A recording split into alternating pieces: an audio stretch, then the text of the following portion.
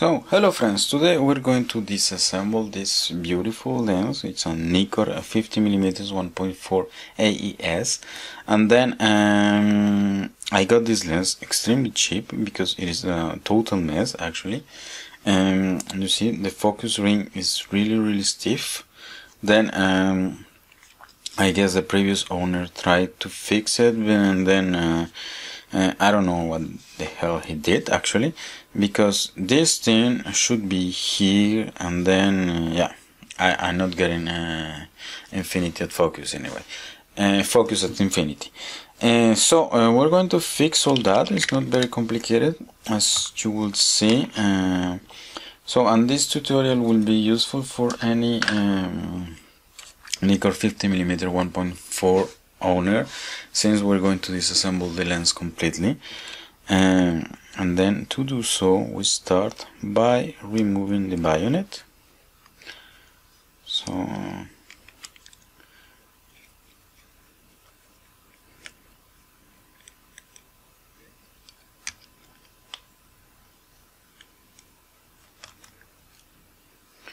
okay, so here the bayonet is gone, and now we just pull the aperture ring. You don't have to do much, you just have to pull it. Then we reach the aperture lever. Here there's a few parts that we need to remove if we want to disassemble the lens. And then the first one that I'm going to take out is this spring here that I need to disarm, because otherwise it might bounce and probably disappear forever, and then this is something we don't want. Okay, it fell into the lens. We pick it up, then there is the pivot here that this pivot here that we need to remove with a flat screwdriver.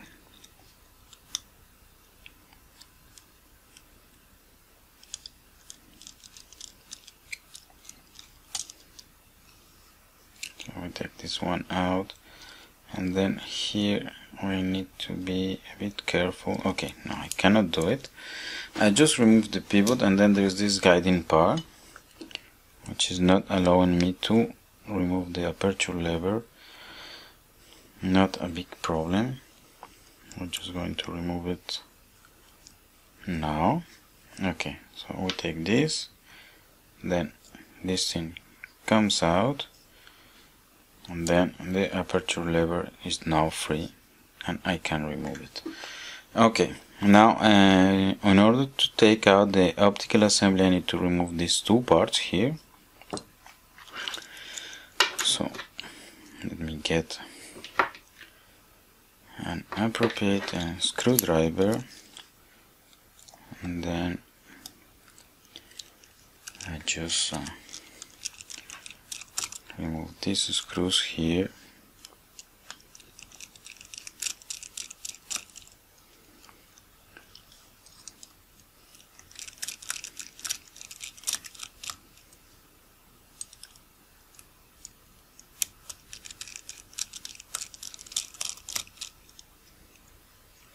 Okay, I drop one screw that we can pick, and then I can remove this part, as you can see.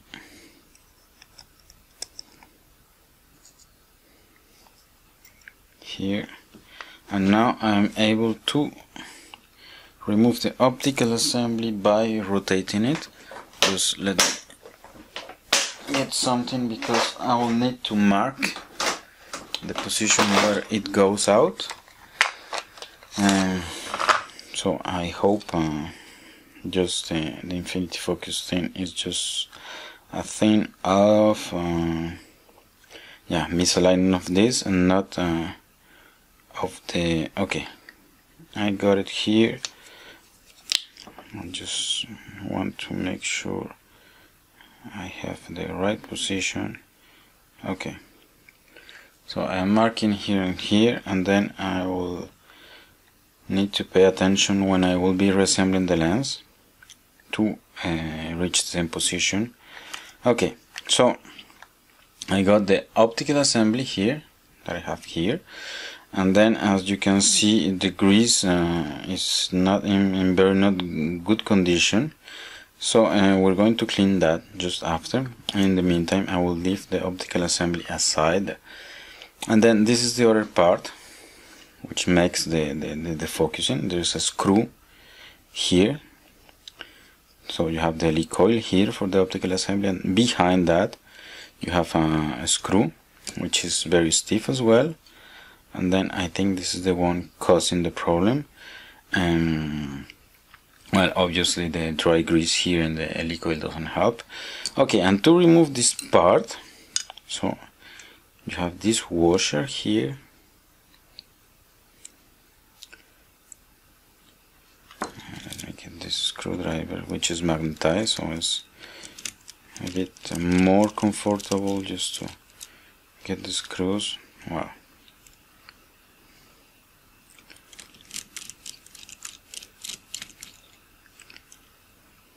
Here, here, and then up, this thing comes out, and then I have reached this element here, which is the head of the lens.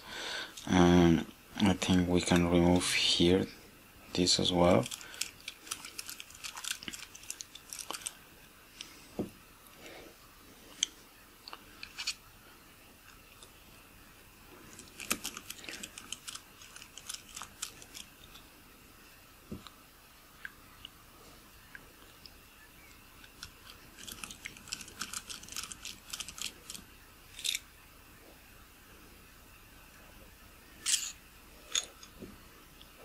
And then the only part which is left to remove is this screw here, which I will remove off the camera because it's quite stiff, and then I think it's going to take a few moments.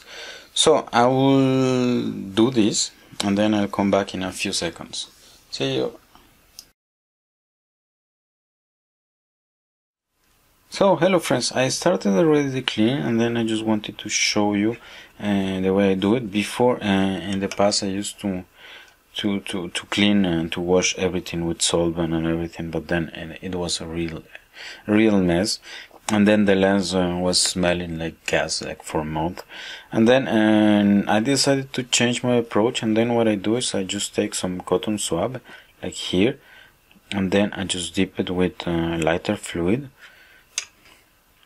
and then I just come and clean locally the old grease. And then yeah, using this method is the mess is highly reduced, and then you avoid your lens smelling like gas like for a month. Okay, so this is the clean. I don't want to spend a lot of time in this because yeah, the video will become very long and very boring. So I will finish the cleaning and then I'll meet you in a few seconds just to do the reassembly of the lens. So see you.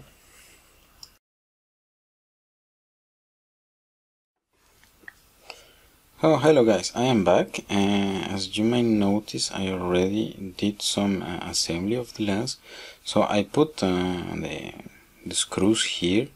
So this one and then the helicoil with the optical group, and then I do this, and because assembling the helicoils is the part of assembling the lens who needs the most patience. And then I didn't, every time I try to do that in camera is always a mess. So if you're just before these guys, just be patient. Try, this is an exercise of trial and error until you get it right, and then once it gets right, it should go in smoothly. Don't force it, otherwise you risk damaging the threadings, and then this is just a disaster. Your lens is dead if you do this. So just be patient. Okay, so let's assume then you have reached this point. So we're going to finish the assembly of the lens. So, and to do so, the first thing we do is we should block the rotation of the inner ring with respect to the exterior ring. So, and to do so, yeah, we put these small bars here. And should move the ring until we reach the right position. Once we pass this point, yeah, everything else will be really easy. Okay, I just need my tool, and then once I have finished assembling this part of the lens, I will show you how to calibrate the lens, which is, well, it's not really complicated actually.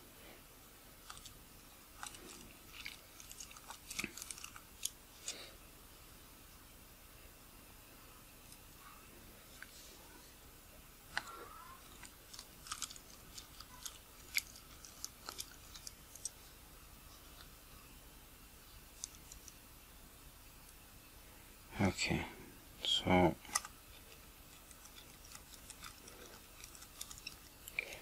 we put these elements. Now from here we should be safe,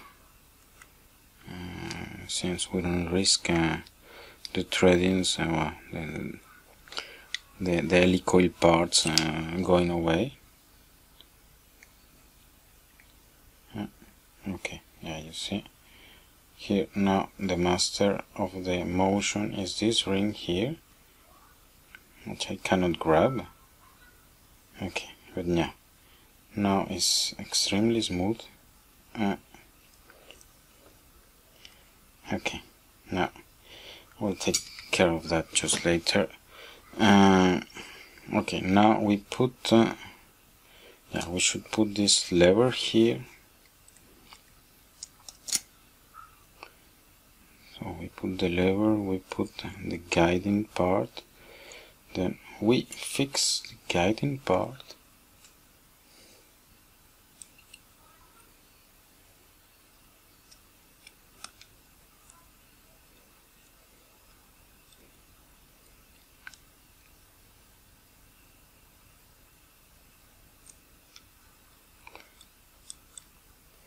Okay, so we put this, then we put the lever. To do so we need the flat screwdriver.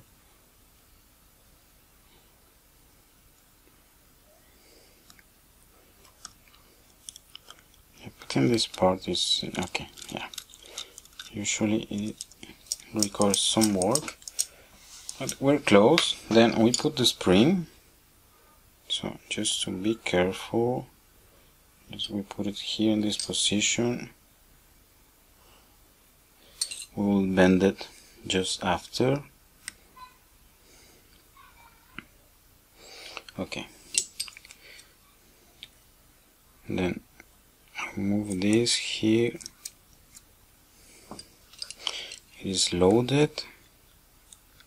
Then we just finish tightening the screw. Then we put this element. Okay, I noticed before that this part was in the wrong direction, so we're going to correct that as well.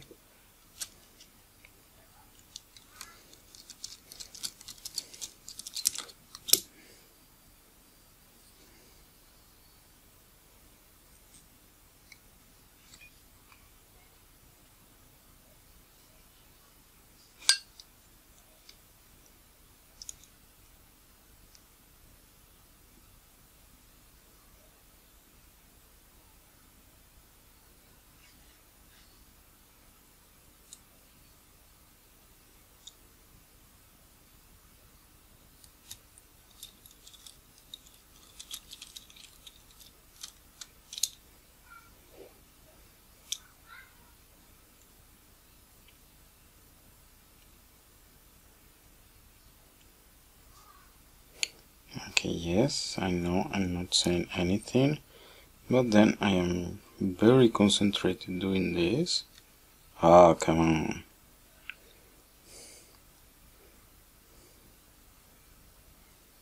First one was easy, the second one is a pain. Okay, now I got it. Now if I put the ring again, now it should be clicking really nicely. So just come on. Okay. Way, yes. Now it's clicking everywhere. Okay, so this is it. We put the bayonet because we'll need to test that with a camera just after, just to make sure we have the infinity focusing.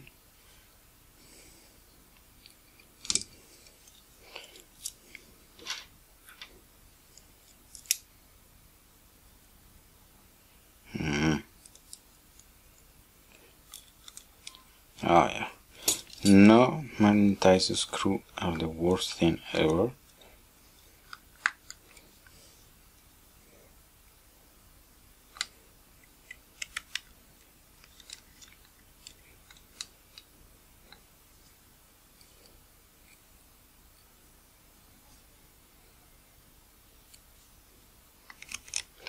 Okay, so you will be notice that I haven't put this part yet, and then this is for a very good reason.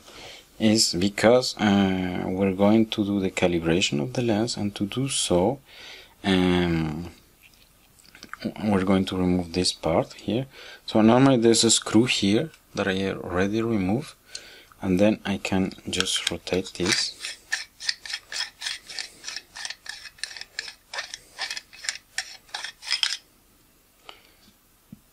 And then just be careful because this thing, I think this part becomes loose. I'm not pretty sure, but just pay attention.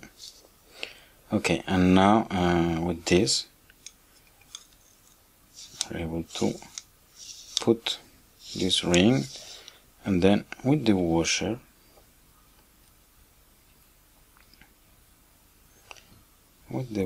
okay, now so you have this part here. Once you put the washer here, you can lock the position of this part, and then to get the calibration of the lens, we should play with the rotation of this element here in order to make sure that we have infinity focus. So I will do that. But then I think the rest of the procedure is quite straightforward. So this is all for it.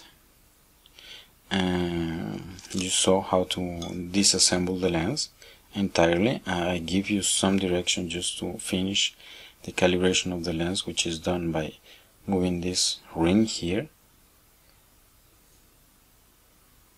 And then once this is done, you just simply lock the washer here. With the 3 screws, you put back this part here,